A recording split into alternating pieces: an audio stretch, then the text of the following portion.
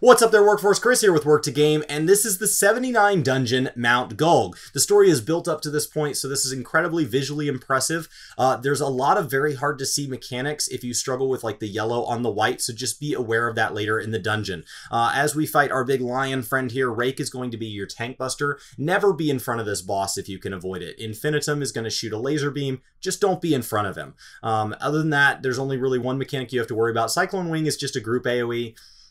No big deal. And Typhoon Wing is the one you need to worry about. He shows you where the cones are going to be. Just don't be in those cones. He's then later going to do cones, and he's going to drop orbs in it. And you'll see I run way out of my way to show just how easy it is to like get out into that big safe space and then get back in. And that's it. So we get our 418 loot. We go clear through the trash. As you're pulling trash, just be careful not to pull too much at once because there are these big walls. And when you get the wall on its own, it's no big deal. You just dodge its AoEs. But when you double and triple pull into it, it gets a little more hectic, as we learned. So just be aware of what your group may or may not be comfortable with. Now we get to our big dice guy here. This is a really straightforward fight. You do not have to be this close. I'm just comfortable tanking this close. His hitbox is enormous for melee DPS that maybe find it more comfortable to dodge things on that tic-tac-toe grid. So he's going to basically roll himself into a new tic-tac-toe shape, and then he's going to cast... he's basically going to cast these beams of light with X Genesis that are going to light up the squares that the faces are on. So just don't be where the faces are. Now that's not hard on its own, but it gets a little trickier after he brings out his orbs.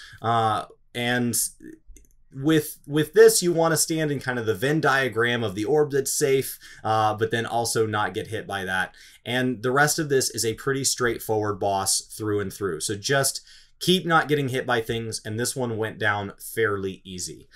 So we progress on through some incredible trash, but there are really no intriguing mechanics. It's just beautiful, and it's astounding to be here.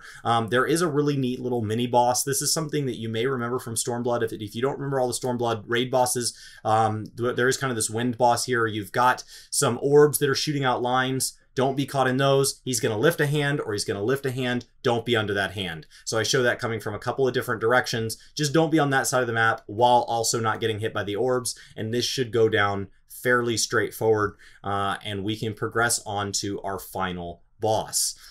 Now, our final boss here is really hard to see mechanics. So some of the AoE is not avoidable. Some of the AoE healers expect your party to not avoid it.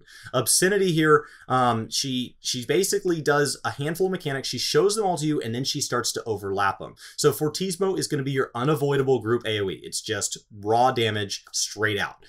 But some of these other ones upcoming, like Diminuendo, you can avoid that. Just don't stand in bad. That seems really easy when it's on its own, but now you want to not just be anywhere out there. You want to be right on the edge of that, because at the last second, she's going to put additional circles out there. So you want to be on the edge of Diminuendo. Marketado, you want to also not be standing in the diagonal laser beams like I just was there. And then Planismo is her basically sending us into a phase where these things are going to start overlapping. So just be aware of that. Marionette, she's going to basically kind of just blast off, and she's going to drop down all these little girls. Pay attention to which one is lit up. You'll see that I just run away from them and stand where I think is safe, but one of them is lit up. I'm going to slow it down here, and you'll see that she actually also does the blade. So I need to be over where my party is if I don't want to get hit, or I need to pop defensives. It doesn't hit that bad on its own, especially if a tank is being caught tanking somewhere separate, but just be aware of that.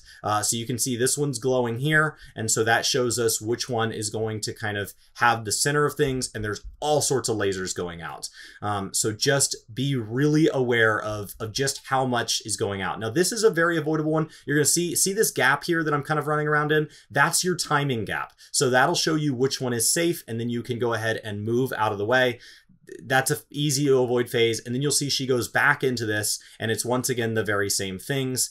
This time I do a better job of making sure that I'm not taking all kinds of damage, but that's it, guys. It's an incredible dungeon. The last one, I'm just telling you, it doesn't matter how good you are, your party is going to get hit by damage. So just be aware of that, healers. It's 100% healable. My name is Chris with Work to Game. I hope you guys enjoy this dungeon. Prepare for a lot of cutscenes for the remainder of 79. There is a trial coming up, and then you are off to the races. It is an incredible amount of cutscenes, so strap in and enjoy.